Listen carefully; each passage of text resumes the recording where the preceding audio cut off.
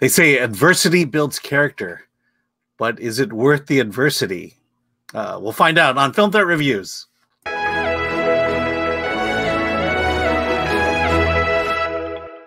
Hi, I'm Alan Ning. I was Zorianna Kit, and today we review Blast Beat. Be sure to like, subscribe, help support Film Threat and our efforts to support independent film. When a family leaves their native Colombia for the United States in the summer of 1999, a metalhead science prodigy and his aimless younger brother struggle to align with the American dream and their new reality.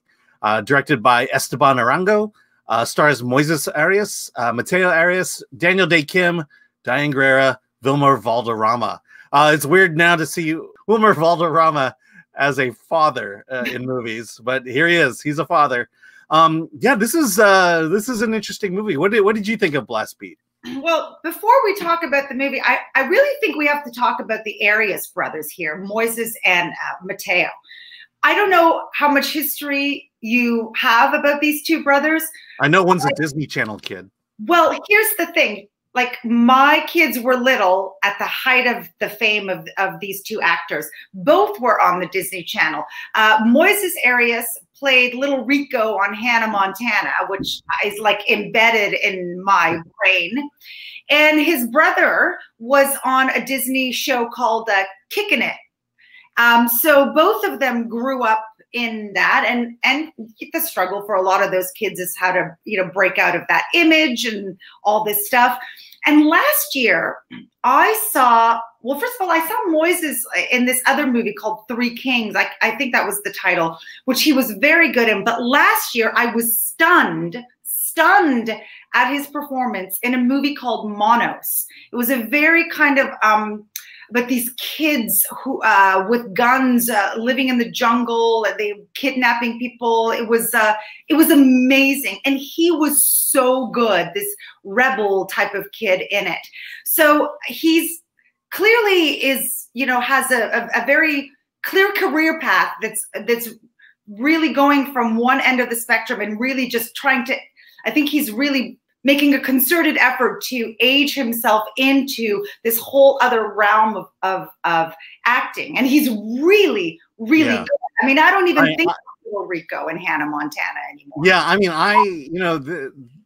that's the thing. It's trying to break that Disney stigma, so to speak. And you either go in one of two directions. And in the case of Moises here and Mateo, they chose the right direction. They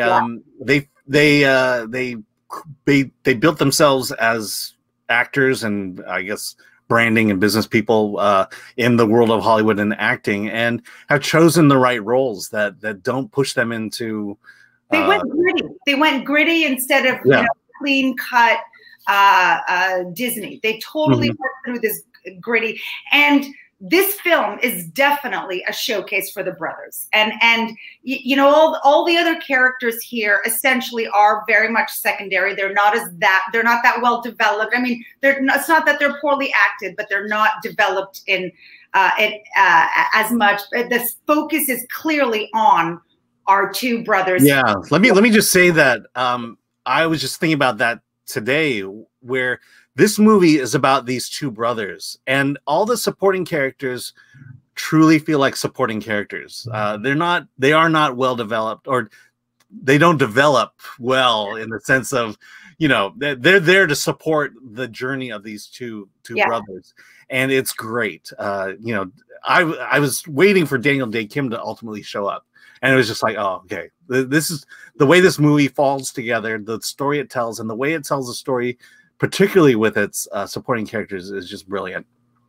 Yeah, you were waiting for Daniel Day Kim to show up. He was one of, there were some stereotypical things about him that I was a little disappointed in, because at one point he kind of disciplines the older brother for, having misled being in his classroom or something, and gives him a harsh boot and a harsh exit, which I thought was very sort of, that's the kind of stuff you see in sitcoms. Like there's a big dramatic incident that occurs, and then that's the end. And I sort of felt that was a little stereotypical, but we should probably cancel what I just said because we haven't even talked about the plot line and all of it. Well, and he does explain it, and then also the fact that he is a supporting character, and this is the story. It does serve their character arc. Okay, so the story basically, interestingly enough, this was a short film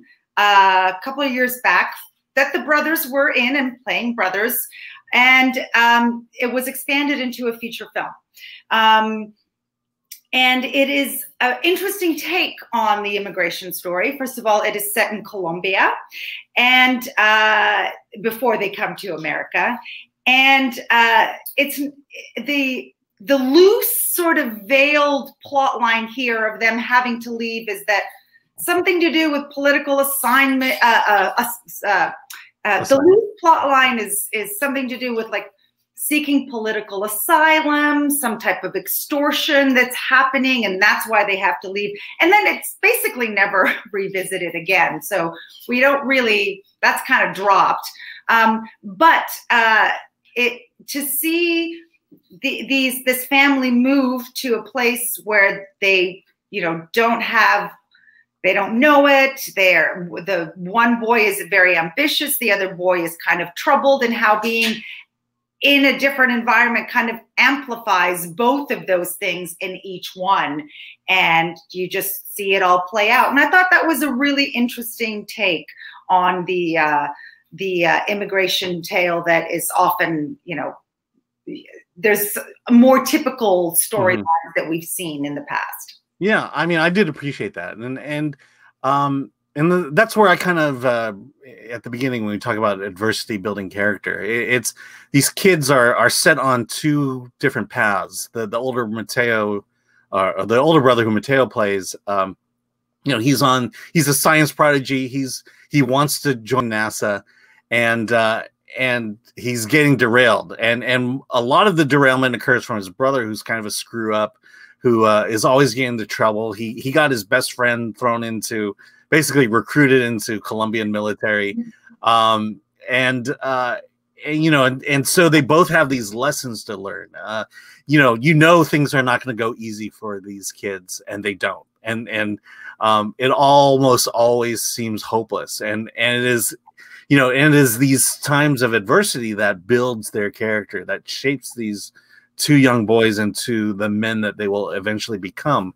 And to me, that was the most fascinating part, and that's why I'm so in on their story and willing to forgive a lot of the shortcomings, maybe of the supporting, because that's what they are. They're supporting this story. Yes, because some of the shortcomings, for example, the school bully is the whitest kid you'll ever see in the in the flashiest sports car. It's like a John Hughes movie. It's the definition of privilege. Yeah. And so it was just like, okay, we know what this guy's about. And the casting of his parents, played by Wilmer, Valderrama, and Diane Guerrero. First of all, these two look like they walked out of the pages of a fashion magazine. And they don't look like they are older than the children that they've supposedly birthed in this movie. They all look like they could be siblings of 4, honestly, because they just don't look like they're old enough to even have the Arias brothers. So that seemed a little bit far-fetched. And in the short, the mother in the short is much more age appropriate. But I guess once you start expanding things into a feature, you start to have to think about financiers and star power, and all of a sudden you decide on these two. However, they are legit Colombians. Like Wilmer Valderrama is, I believe he is half Colombian and half Venezuelan, and Diane Guerrero is Colombian, and in fact, you know, her backstory that she has written books about is that her parents were deported, and her brother when she was 14, and she was at 14 she was living with other family members because her parents were deported. So the actors that in this movie are maybe U.S. born, but they are rooted. They have Colombian roots, and so it lends authenticity to this movie, and I find that's often so important. And you know, I mean, I'm Ukrainian, and if they had someone Russian playing a Ukrainian, I would find that upsetting. Yeah. So I'm sure it is for you the same thing. So I appreciated that the actors were legit Colombian rooted. Yeah, I mean, I do like the direction the movie went in terms of telling that story, because, you know, it doesn't feel like a Disney Channel movie. It doesn't feel like a Nickelodeon movie, or even a gritty Disney Channel or Nickelodeon movie. It's a very gritty movie, and I also like the choices they made with the characters. You know, yeah, the screw up kid on the skateboard, we've seen that, but for Mateo's character, who is a not only a science prodigy, but a major metalhead. Yeah, way into thrash metal. He's got the long hair and the black leather jacket, and I just appreciate the choices they make, because, you know, I guess scientists could be into thrash metal, and or as his mother calls it, satanic music. Hey, we don't know what Elon Musk is into. He could be into metal music too. I'm sure he is. I'm sure he is. And you know, it's just such a fascinating story, and it never feels upbeat or happy like a Disney Channel movie, but it does feel inspiring and hopeful, and ultimately that's why I like this movie. But so many times I kept looking at the older Arias brother, going, he doesn't look like he's a high school senior. Like that was the other thing. Like, when we see him auditing this class in college, I mean, he even looked older than some of the college. But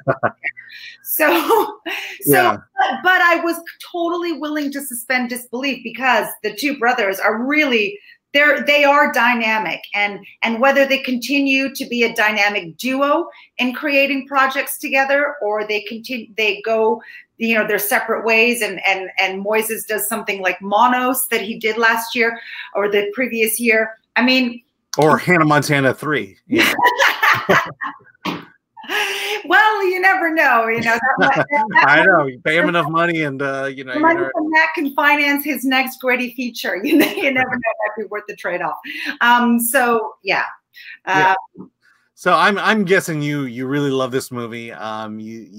You appreciated the acting, definitely from the Moises, the Arias brothers.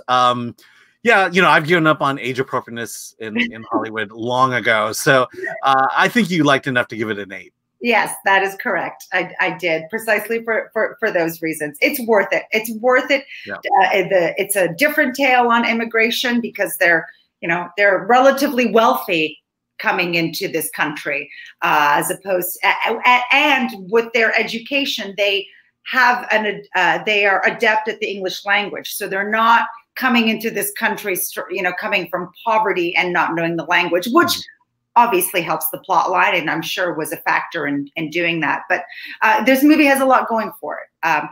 I think you enjoyed it also as much as I did. I think you were also impressed by the same things. Some of those little things that mattered to me didn't matter to you so much. You were able to suspend disbelief much more than I was able to. But I still think you gave it an 8 as well. I mean, yeah, okay. Yeah, I gave it an 8, and yeah, you know, what are we gonna do about it? You know, you got to cast, and you know, it's got to make money, so you got to put a name in it, and you know, and I can't, you know, you're just not gonna have fun with movies if you're gonna get hung up about that throughout the entire film. So good job. I let it go. So there you go. So hey, let us know what you thought of Blast Beat. It's on VOD. You can watch it now. And let us know. Like, comment, subscribe. Tell us what you thought. And with that, let's get out of here.